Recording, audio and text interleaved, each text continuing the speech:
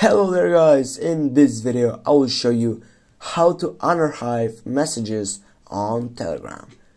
First guys, as you open the Telegram application, on your first side, on the upper side, as you can see, you have archive chats.